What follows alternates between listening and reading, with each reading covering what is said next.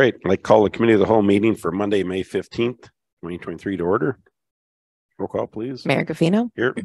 Trustee Christensen. Here. Trustee Curtis. Here. Trustee Gately. Here. Trustee Lowry. Here. Trustee Nedved. Here. Trustee Salazar. Here. All right. Thank you. Audience comments? Trustee comments? All right. Under item 1 discussion, Steve. Thank you. Item number 1, before I get into that real quick, if you haven't noticed, Dave Hansen is our village planner, is sitting in and kind of handling some of the zoning conversations tonight as Mike is out of town.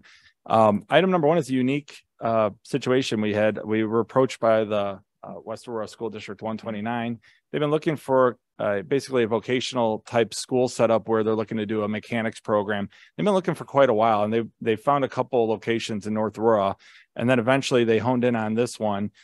So Dave's going to take us through the presentation, but the key for tonight is that this is a concept review. So right now, this wouldn't even go back to the board right away. They're looking to start this program by end of summer. So in order to do that and close quickly, they wanted to get a feeling, how the board would do this, because it's a change of zoning use. And essentially, we'll do a concept review tonight. Then it still goes to the plan commission. The plan commission still makes a recommendation, goes back to the village board for discussion and then approval. So with that, I am going to give this to Dave Hansen. Thanks, Steve. So for the school district, as Steve mentioned, the address that they're interested in is 202 to 208 Genesis Drive, which you guys might know is the former Merlin's place over there, right off of Orchard Gateway and Genesis Drive.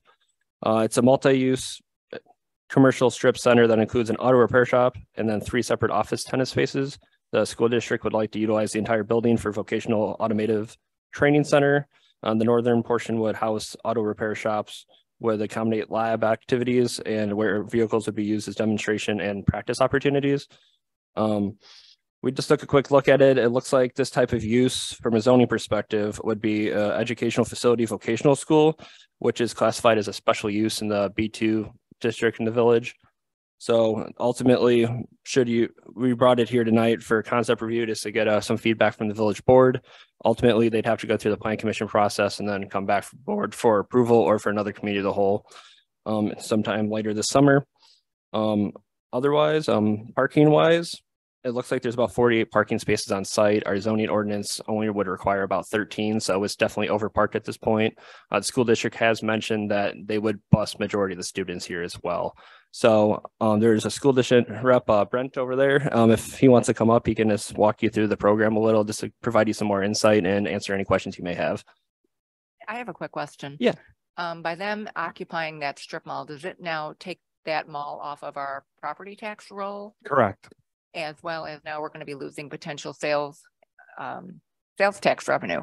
Sure. So one way, so as far as a revenue loss, I looked at the property tax bill earlier tonight, and it looked like the property tax bill was around $47,000 and that's the property tax. And of that, the school district gets about $29,000. So they obviously get the vast majority of that. So the village gets $2,400 according to the tax bill. The rest of the taxing districts get the remaining $16,000 a year in property taxes from that building.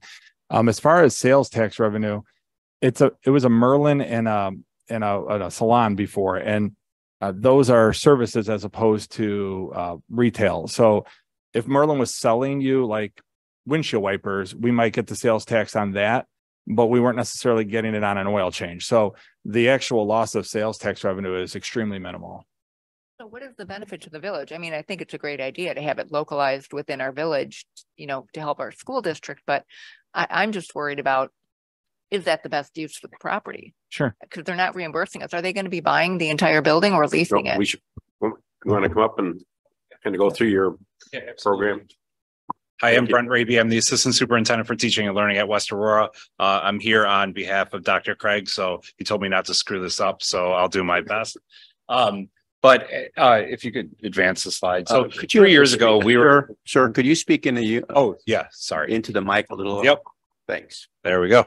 Thanks. All right. 3 years ago, we decided to stop sending kids to the Fox Valley Career Center because Ultimately, the trip out to Canelan was taking way too much time away from kids. And as you know, we opened up a vocational center right there where our district office is off of Donner Place. At that time, we also approached Mooseheart because they had a vacant automotive lab on their campus, but they couldn't find an instructor.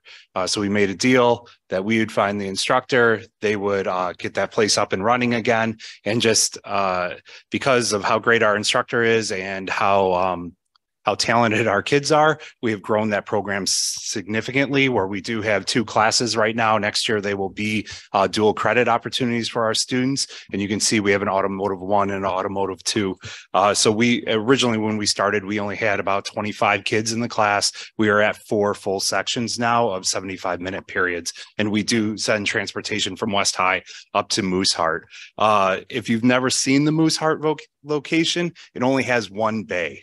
So for us to have a working lift where they actually can do live repairs and a lift for demonstration, it just doesn't really work. We have like 12 cars parked inside right now, and the kids have to crawl around a little bit. It's just not an ideal location. And we've just simply outgrown the space. So if you go to the next slide, you can see kind of what our estimated schedule is. Now, this schedule is based on moving kids to Mooseheart. And not this location. So the times may adjust a little bit, but you can see that we have a block 1, the bus arrives, drops off kids at 7:50. The bus will then depart at 9:05. And that's just kind of how the day moves. Some of our kids do drive to the site, depending if they're going to work on their cars or not. But for the most part, we have discouraged it. And nobody wants to lose their parking spot at West High. So they typically leave their cars there.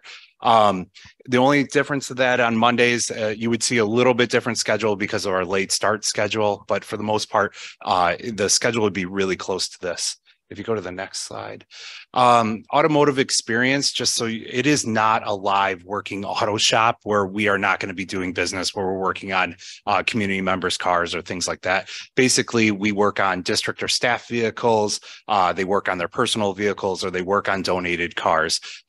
We try to keep all of the cars within the shop. Obviously, that's a safety concern. So, anything that's donated would stay in the shop. The students earn certifications such as tire balancing. Our autos teacher actually is out right now getting another certification. So when students leave, that they are employable. There is a dual credit opportunity with Bonzi. And then the other thing that we are really excited about that location, if you go across Orchard, there are a ton of car dealerships that are looking for technicians. And so I think that that's a really good opportunity for us to have that partnership where kids can cross the street and they can earn opportunities to do internships and future employment. Next slide. So if you know that location, there is the Merlin's, which does have quite a few lifts in there that we would use. What we're really thinking about, we took a tour out to Waubonsie Community College, and instead of having to always have to work on real cars, we've actually thought about a module component to it where you can have an engine where it can be a station. You can have where they change brakes. You don't always have to have the full car to do some of these things. So we took some pictures from Waubonsie about how they have their setup. And this would pretty much look like our Autos 1 program. And then Autos 2, they could get to the actual full car and doing more repairs. So that would be some of our expansion into the other buildings that are there. On the left-hand side, I just kind of gave you an overview of our CT offerings. We're really proud of our CT offerings. We've expanded that area significantly over the last few years, and our kids have really responded. All of our CTE programs pretty much run at full sections or 4 full sections. And we've also had conversations with partner schools. I know East Aurora currently has an autos program that, they may be looking to, they've mentioned that, hey, if you guys could get up and running, we'd really like to send some kids. And we've had some initial conversations with Batavia, who is still sending kids out to Canelan and the Fox Valley Career Center. And again, those students are losing significant instructional time because for a trip out there, it's basically 3 to 4 periods. And obviously, we'd like to continue our partnership with Mooseheart and allow Mooseheart students to still attend attend the program. So right now they're anywhere between like 6 and 8 students on any given year. We have talked about future CTE programming, especially in heating and air conditioning and fire science. Those needs kind of changed as community needs grow and community needs change. So at first, we'd really like to just solidify the autos program there and make sure that that is a really sustainable program for us, and then talk about how we'd use the rest of the space for any future CTE programming. And then the last slide is really just an overview of, you can kind of see the red area would be for automotive, the green area would be future expansion. The first expansion would be more of that modules automotive program. And then the blue obviously designates parking for students and staff. Our main goal is to make sure the space stays really nice for North Aurora. We know obviously we don't want junker cars all over the place. Our autos teacher understands that, and he has a plan about how we'd fit everything in that location, because it is significantly bigger because of the bays. It's just an easier workspace for us if we do end up in this area. So that's all I got. All right, thank you. I have a couple questions. So how long is the class? Is it one semester for Auto 1 and another semester for Auto 2? They're year-long classes, so they stay Auto 1 for the year and Auto 2 for the year. It's a full year. Yeah. Okay. So what do they learn? They learn everything. They in Autos 1, it's really kind of the basic maintenance of a car. One of the things that our autos teacher really believes in is that not everyone gets to work on a car on a lift. So he really believes that the first step is learning how to maintain your own personal car. How do you change the oil? How do you change the brakes? Things that you can do off the ground. And then the second part of that, or the Autos 2 program, is more intensive about, hey, if you're going to really do this for a career, this is how you start diagnosing problems. This is how you really start troubleshooting, where you're not just replacing parts, that you're actually fixing a car. And he has like 20 years as a mechanic, and so he's really kind of developed that out. We've talked about modifying the curriculum, especially if we get a location that allows us to have a little bit more expansion, about redoing that and having some other opportunities for students. Well, there is a need for mechanics. Absolutely. So I think it's good. Yeah, and small engines too. That's another thing that we've talked about, is just that whole engine repair concept is a really hard market to find people that can do it right now. Is the school looking to buy the building or rent the building, or what are you looking to do? We'd purchase the building. Okay. All right. And then one other quick question for our staff. Has there been any interest in that building recently by any other tenants? Not that we're aware of. And like I said before, I get that would be if there was any concern, it would be the loss of property tax revenue or sales tax revenue. That traditionally has been, I think there was also a mortgage broker there too. So it's traditionally been a service-based place. So that hasn't really generated the sales tax revenue. I know that building has had multiple tenants come in and out in the past few years as well. So, I mean, as of right now, I don't know if there's actually one active tenant in that building. It's kind of out of the way anyways. Yeah, I think that's the problem. It's kind of layered back. And I think Carrick's is in before Merlin's, and same issue. Then Ann K hair place was over there, same way. It wasn't really out in front. And You know where it was. and they were a service business also, like you said. So, I mean, Steve, how long has it been empty at this point? You know, I don't think the Merlin's closed that long ago. Maybe Oh. I honestly, I wouldn't want to wager a guess, but I think it's been a few months ago. So I guess I did. Oh, wager okay. a To me, it guess. seems like it's been empty for a very long time, but I don't know what the turnover when it switched to Merlin's. I don't remember off the top of my head how long there was the gap there as well, because there was time in between the previous automotive use as well. yeah. Okay. Thank you. I would just like to point out, while I'm glad that District 129 is finally investing some money in North Aurora, school-wise, high school-wise. I mean, there's always been the big issue of we don't have a high school. We really aren't serving our population. And now you're coming in and saying, well, and this may also be used by Batavia School District, East Aurora School District. So again, what benefit are we getting as the village of North Aurora when we can't really get anything that's dedicated to our students in the village? And now we finally get something that we're sharing with the surrounding communities. So what exactly would that partnership look like? Would they be reimbursing you? How would that work? Yeah, so let me clarify the statements around there. Is that so on one of the slides, we can house about 160 students in our automotive program. if we moved into a location like this. We would not be opening seats to any other school districts until all of our students were served.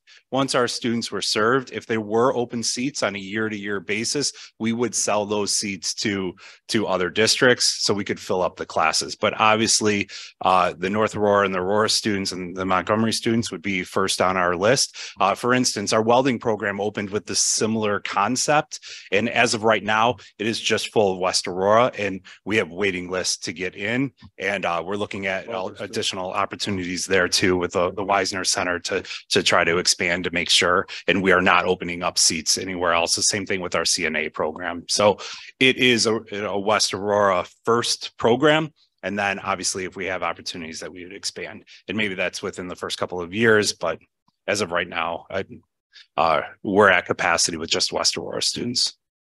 I think it's a good fit. That particular building is in an area kind of set back, and it's not very visible anyway for retail. And I think this is an excellent use of that building. So I'd be in favor of promoting it. I agree with Mike. I'm all for it. I think it's a great use, and I don't think it's desirable for most retail business. And like I said, to me, whenever I don't go by there that often, it's been empty forever. And the taxes that were being generated were mostly going to the school district anyway, so I don't see that as a loss. So I'm in favor. I agree. Yep, I too. I mean, we do need skilled mechanics, you know, and it makes sense, you know, crossing out them all, and you know, it's kind of an area that doesn't do so well there. So it'd be good to have 40 to 160 students there, and maybe they'll go to Dunkin' Donuts and they'll go do our students like to eat, trust me. McDonald's, right? So I mean, there is some, you know, victory there, and you know, it's good to work school district. I'll go to Starbucks and Target for sure. Yeah, you know that. So as a reminder, if this moves forward, it would go to the Plan Commission. When they make a recommendation, they also, as a special use, can add conditions too. We're not concerned at this point about parking or anything like that, or junk vehicles being left out, because based on the number of vehicles and how they're setting up, but things like that can always be added as a condition later. but they'll be riding a bus basically. Yes. And then they'll bring their own cars if it's something they choose to work on. Yes. All right. Thank you. All right. Thank you.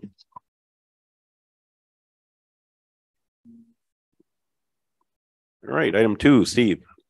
Thank you. Item number 2 is regarding Public Works restructuring. And the reason it's going to the board is we have a history of when we have vacant positions that are not going to be filled, we deauthorize them. And then when we fill new ones, we reauthorize ones that are on the books. And in this case, we have a little bit of that. We have deauthorizing, reauthorizing, and restructuring one position. So Brian's going to take us through. This is basically Brian's fault for being promoted to Public Works Director. So now we're just trying to restructure to fill that vacancy.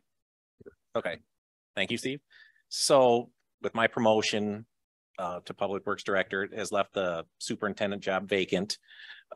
So we've kind of had some discussions in-house of how to fill it. We feel promoting within is good. We have a lot of crew members, a few that were just made crew leader. However, they're not necessarily ready to become a superintendent yet. So we've discussed some options of how to fill that, or what we should do for the future moving forward. So myself, Jason, and Steve sat down and we came up with some restructuring of the Public Works Department. So we kind of developed this to retain employees and then develop a succession planning moving forward. So that's kind of what we're going to do. So I can kind of lay out a little bit of the plan, and I'll let you kind of, so Public Works has 3 divisions: waters, streets, and engineering. They're all led by the Public Works Director. And as of June 1st, the department will have a total of 20 full-time employees. So the water and streets are currently led by superintendents. And then the engineering is led by the village engineer. Currently in the water department, it has a superintendent, 1 lead water operator, and then after the addition, we'll have 4 laborers. In the street department, there are 2 crew leaders and 7 laborers. 2 of the laborers now currently, one is very focused on fleet maintenance, and the other performs our Julie locating. So those are kind of 2 specialized people that do work for us. And then also there's the custodian answers to the superintendent currently. And then the engineer oversees the civil engineer. So with me leaving, and that leaves the superintendent job open. So we kind of sat down and filled up 2 or 3 pieces of paper trying to figure out what's the best way to move forward. So currently we feel that the restructuring is needed, or at least to be looked into. So what we would end up doing is, for now, leave the street superintendent vacant. We would look into reauthorizing the foreman, which has always been on the books, but it hasn't been filled. And what we would probably fill that internally with one of the crew leaders that we had just hired for crew leaders. Then we would do, we would have to hire another laborer to fill the vacant street department spot. Also in the restructuring, we talked about adding a assistant public works director, which would also be the village engineer. They would take on the role of overseeing the civil engineer, the fleet and building maintenance. Then the foreman would oversee the 2 crew leaders in the street department. The water department would stay the same because it's kind of fallen into the right order of how it should go, from superintendent to foreman to laborers. Also, the assistant public works director / village engineer, water superintendent would still report to the public works director. Restructuring would provide an opportunity to continue the succession planning, provide a financial cost benefit to the village, provide additional supervision internally as the department grows. And then we really don't have any concerns about the workload that it would add. And then in the end, when it all comes down to the budget, the village would benefit right around $74,620, and the total headcount of the department would remain unchanged. So it would actually save us some money by restructuring. And then in the future, if we need to restructure a different way, it still allows for, the foreman could go away or then go back up to the superintendent. The village engineer could, it could all kind of play together, but that would just get us back on succession planning of utilizing the staff that we have now, which my guys and everything, they're a bunch of really good guys.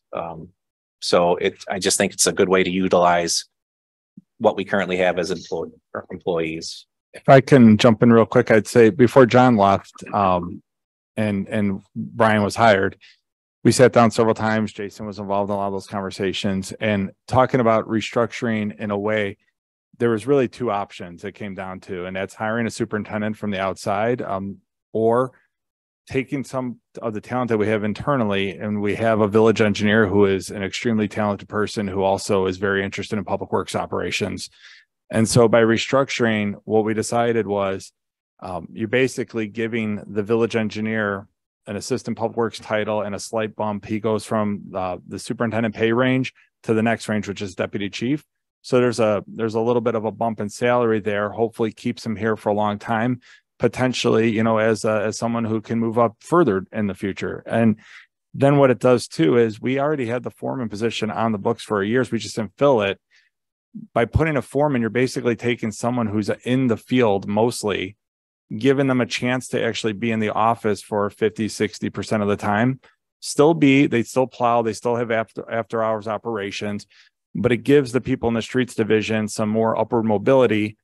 And the foreman would still respond directly to Brian. And Brian started at one point, he was a foreman and he was the last foreman we had. And I got promoted to street superintendent. And water stays the exact same. And in this, where the money savings is by the superintendent position being at a higher tier. Basically, you're replacing that with a laborer, and the drop in salary is enough that even with the promotion of the assistant public works director, there's still a pretty good savings in the upcoming budget year.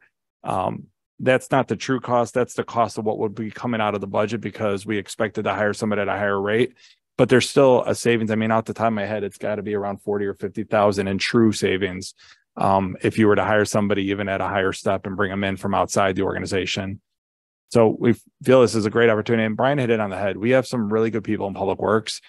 They're starting to build a core nucleus there. And that's great because we have a lot of young people there. And if you can build around them, then you have succession for the future. I think it's great. Yeah, I agree. I know firsthand they have a great staff. So this is awesome. I think it's a great opportunity to keep these guys around. So I love it. So good job. Yeah, it's awesome. Sounds good. I think, oh, go ahead. Oh. Yeah, I'm sorry. I think the succession is important. Well, the morale moving, not everybody wants to be superintendent, but it certainly gives them hope that, hey, if I'm a new guy, work hard, learn, move up, but also succession where we're able to keep people in house as we did with the police department as well, whatever, who better than our own employees to promote. So yeah, I think it's great. Yeah, 100%. Yep. It gives people something to aspire to.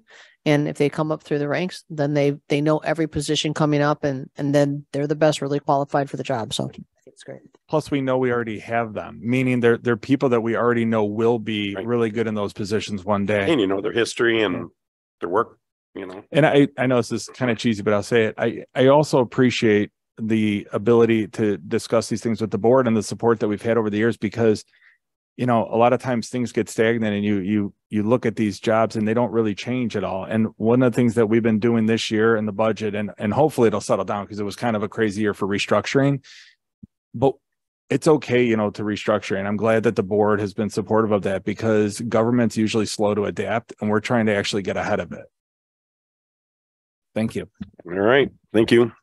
So we'll have a motion adjourned to go to exec session for collective bargaining. So moved. All in favor, say aye. Aye. Opposed, the same sign. All right. Thank you.